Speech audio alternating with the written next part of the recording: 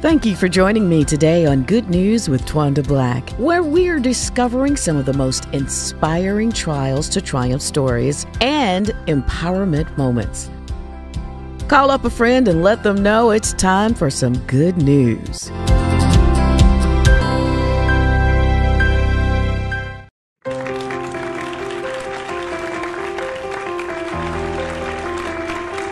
Hello and welcome to Good News with Twanda Black. I am your host. It's so good to see all of you out there. Look, we talk with folks from all walks of life about their good news, because really, if your brother, your sister, your neighbor is having good news, you're having good news. So sit back, relax, and enjoy my next guest. Joining us today, David Daughtry. He is a musician, psalmist, praise and worship leader and director. How are you today? I am great. How are you? Awesome. I'm leaping. It's one of my favorite jams. We're going to talk about that. Yeah, we're going to talk about that in just a little bit. Okay. So tell us about yourself. Your mom was your musical instructor and spiritual mentor and leader. So talk about growing up with that, because you started singing at a very early age. Yeah, so I have this little thing I say. I tell people that my mom was like Maddie Moss Clark #2. Uh-oh. So we had to sing in the house. It was not our choice. We had to sing whether we wanted to or not. So at a very young age, we actually were her background singers, because my mom is a singer, evangelist, missionary. She plays the guitar, she plays the organ. And so she taught us how to do all of that. And so that's how we got into singing. We had no choice but to sing, but to go to church. And so, of course, I'm appreciative for my upbringing, because I'm still doing it now. Yeah, Mama didn't play. Mama did not play. Now, how many siblings do you have? I have one sister, and she's my older sister. She's 3 years older than me. Yeah. And I bet in a lot of ways, I know, as a kid you hated it, but now you're like, I appreciate that so much. I tell people or parents, don't listen to your children. That's right. Because, at young ages like that, we don't know what it is we should be doing. That's why we have parents to show us and lead us in the right way. Of course, the Bible says, train up a child in the way that they should go. And when they are old, they will not depart from it. So I'm so appreciative for my upbringing. So did you grow up in the Kojic church? I did not grow up in the Kojic church. We grew up in a kind of non-denominational church. So I didn't become exposed to Kojic until later on, when I actually started going to West Angeles Church of God in Christ. Yes, where you were the praise and worship director, leader there? I was the praise and worship leader there, and now I am the assistant minister of music at West Angeles. That's amazing. Amazing. How many in that choir? How many voices? Woo! So before COVID, we probably had about 200, know. It's always huge. Yeah, we had about 200. Of course, we had about 5 or 6 choirs too, because we, divided it up so that every choir wouldn't have to sing every week. Yeah. That's amazing. It's a beautiful, huge, full choir. I love, and everybody's talking about, oh, choir's coming back. I was like, choir never went nowhere. What y'all talking about?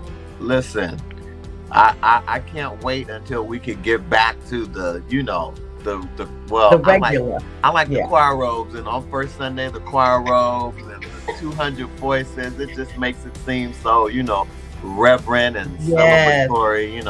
I miss that. Love yes. Yeah. What's the toughest part about leading those kinds of choirs that are so massive? What's one of the toughest things about that?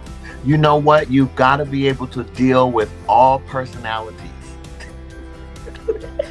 You've got to be able to deal with every age. You've got to be very patient.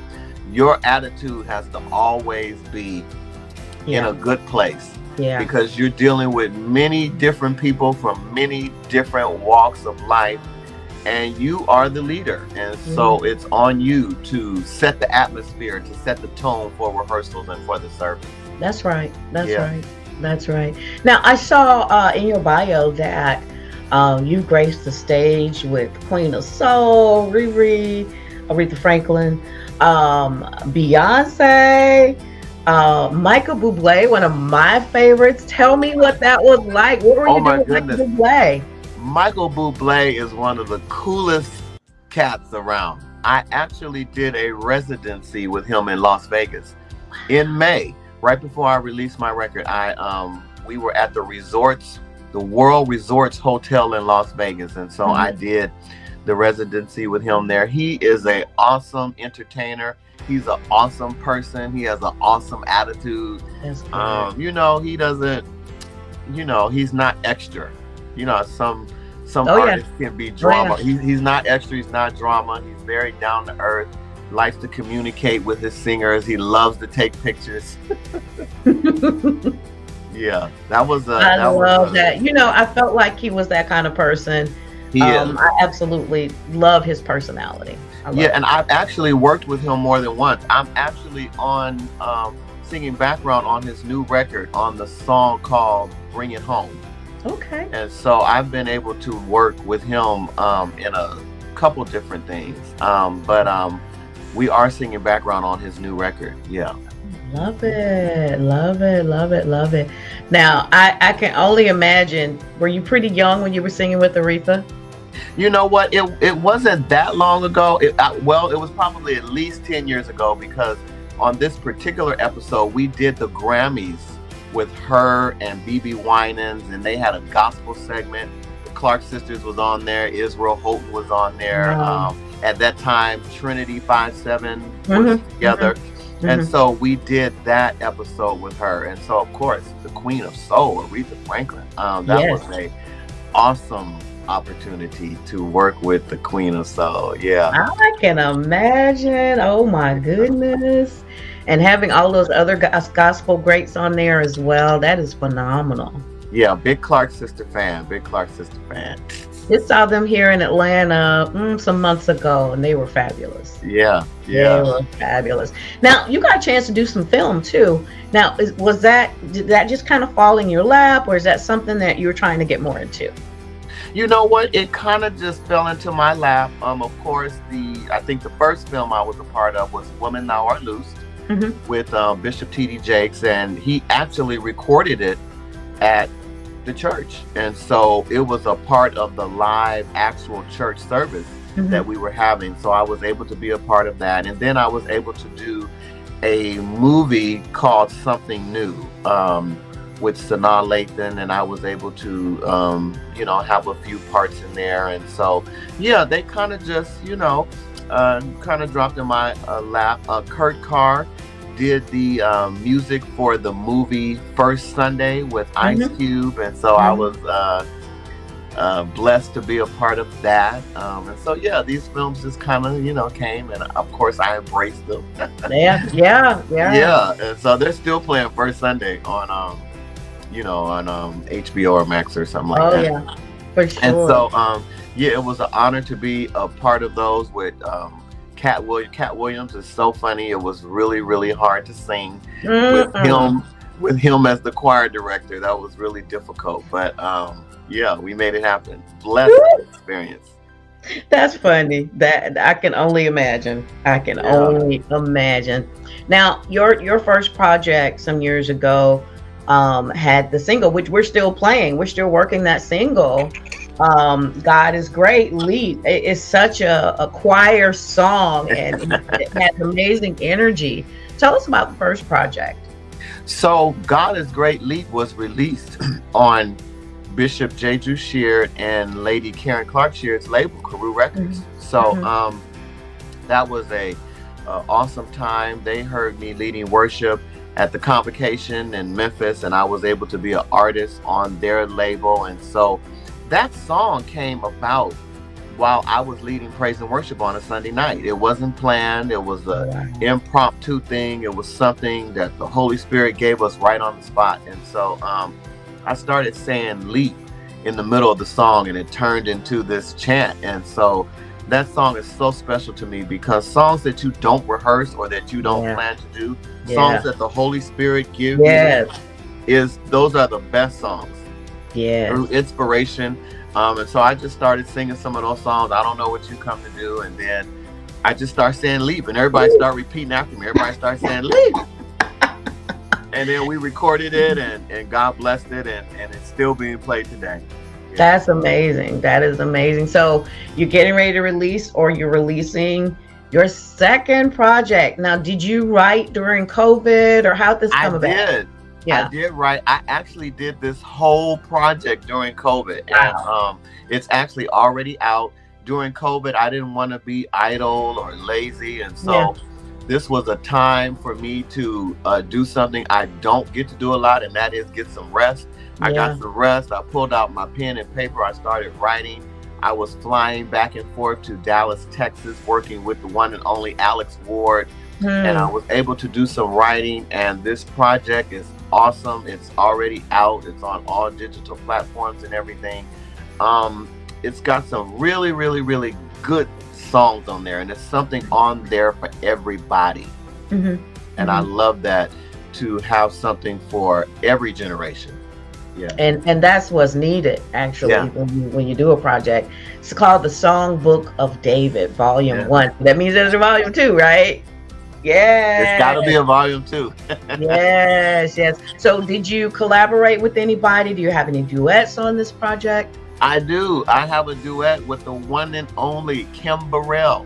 All right. And I wrote a song called Everything That Belongs to Me, and she's on there singing it with me. That's another song that I wrote that the Lord gave to me, coming from the scripture that says, the kingdom of heaven suffereth violence, and the violent take it by force. And so it's just a song that causes us to adjust our attitude and to go after and get what is rightfully ours, what belongs to us. And so powerful song on the project, track number 3. So, and the one that you released is I Can't Forget. Yes. And so that is a song that's good for praise and worship teams. It's good for choirs. Once again, I took some old songs and put some new things into it and made it a wonderful medley that's appropriate for the choir, appropriate for the praise team. It's just I love hand clapping, foot stomping gospel songs. Yes. So I Can't Forget is definitely a mood changer. Okay. Any other thing you want to touch on in the new songbook? Yes, I've got a really powerful song on there called Worth It All. And coming out of this pandemic, a lot of us have suffered some really, really hard challenges. And so this encouraging message that I was able to co-write on, it just simply says, everything that you've endured, everything that you've gone through, it will be worth it all. If you can just hold on, be strong, don't give up, it is worth it all. Because weeping may endure for a night, but joy will come in the morning light. The pain you feel is temporary. It will soon be over. Hold on. It is worth it all. Amen.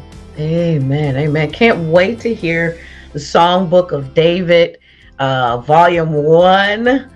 And work that thing before you give us Volume 2 now. Yes. Work it. You got something coming up before the end of the year, or at the end of the year, right?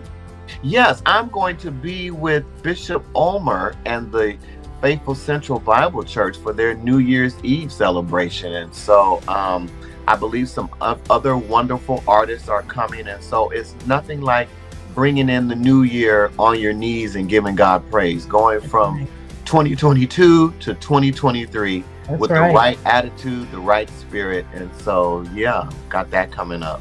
Awesome. Now, David, tell everybody where they can learn more about you, where they can get your music. So my website is daviddaughtrymusic.com, and I'm on Instagram as Daughtry David. I'm on Facebook as David Daughtry. I'm on TikTok.